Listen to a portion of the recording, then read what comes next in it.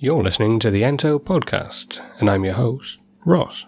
So thanks so much for tuning in. Really appreciate you giving me your time. I know there's lots of other podcasts you could be listening to on your morning commute or down the gym or wherever you're listening to me today. So today's show, again, is another bio show, and this episode we're going to be looking at RNA. Robert Nathan Allen. But before we jump into the show, just want to say hi to a couple of the latest followers. If you'd like to go over to the entopodcast.co.uk and leave a comment there, or head on over to Facebook and leave a comment there and like us, then you could be hearing your name on in one of the next shows. This episode is a hi to Josh Kraut, karl schmieder. So thanks so much, guys. Thanks for liking the show. Okay, as I was saying, this is going to be a show on RNA, or Robert Nathan Allen, who's better known as RNA.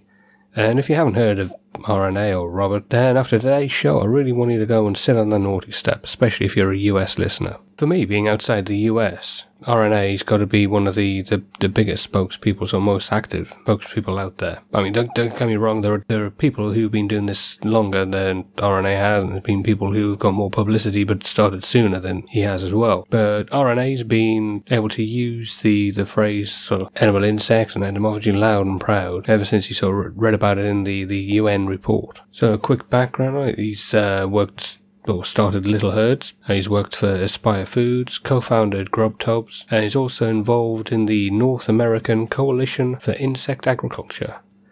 So let's start at the beginning. Little Herds.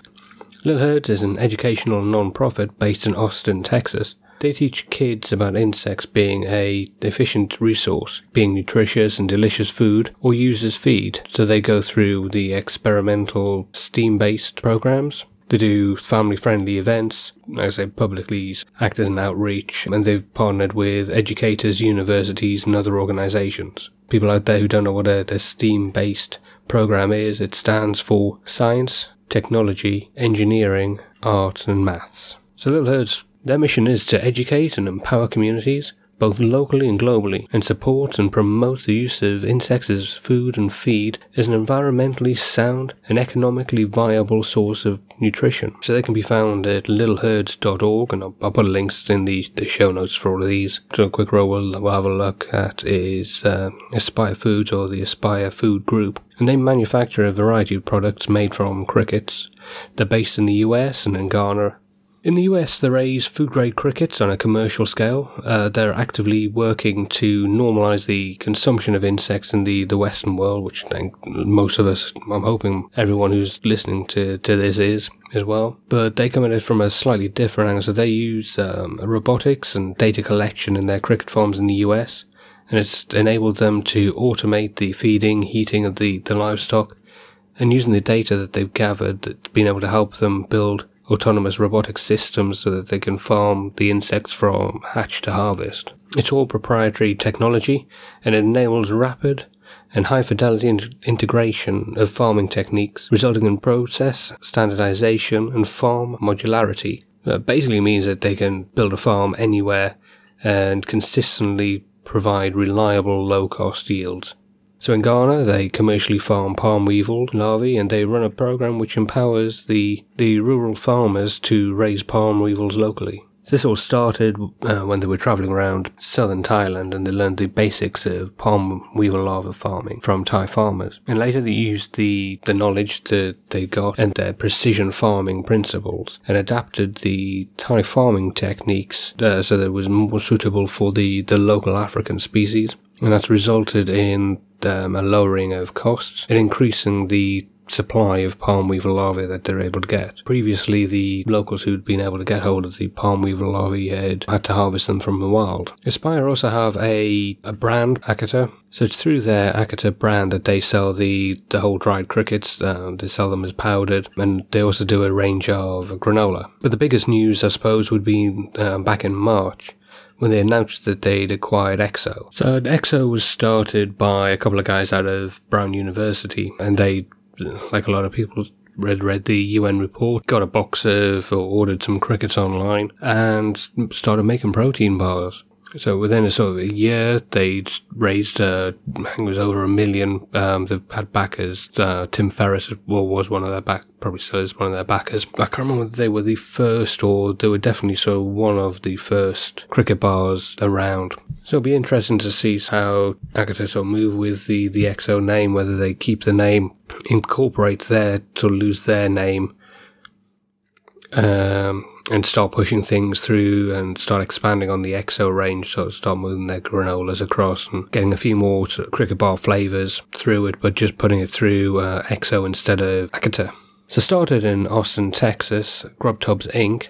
is a new take on food waste, supporting family farms across Texas by turning food waste into economical animal feed. Grubtubs collects food from restaurants before it ends up in landfill and uses it to help local farmers by turning it into sustainable animal feed. So their process starts in the kitchen, and any leftover food that's collected is stored in their patented airtight sterilized tubs. They then have some means of collecting these tubs. They're airtight, so it preserves the nutrients for the animal feed. The tubs are then taken to a processing plant on the farm, and the guys use black soldier fly to eat the waste, then sort of produce the larvae that uses the animal feed, presuming they'll also have the frass that they'll be selling on as a compost or a soil nutrient as well. Moving on to the North American Coalition for Insect Agriculture, or NAICS.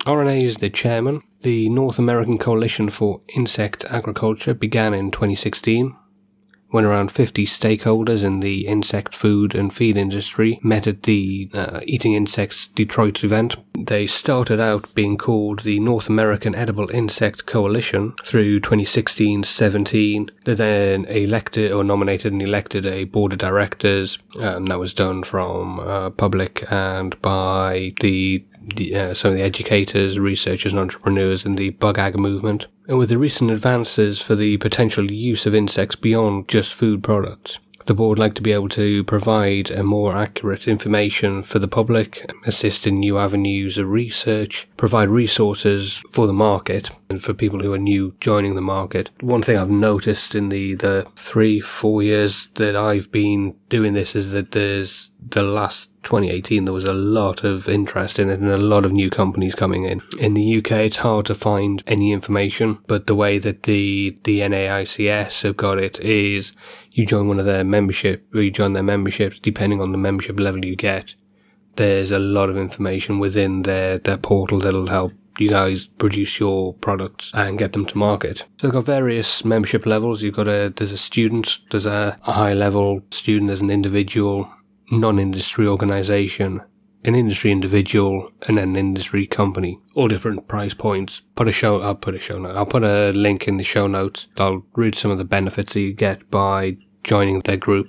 You get the food safety information. There's insect farming guidance. You get access to the research. There's the state of the market reports. They even do a HACCP plan tutorial, as well as an open forum. Again, go to their website, have a look through. Some of these benefits are level orientated and some are open to all levels.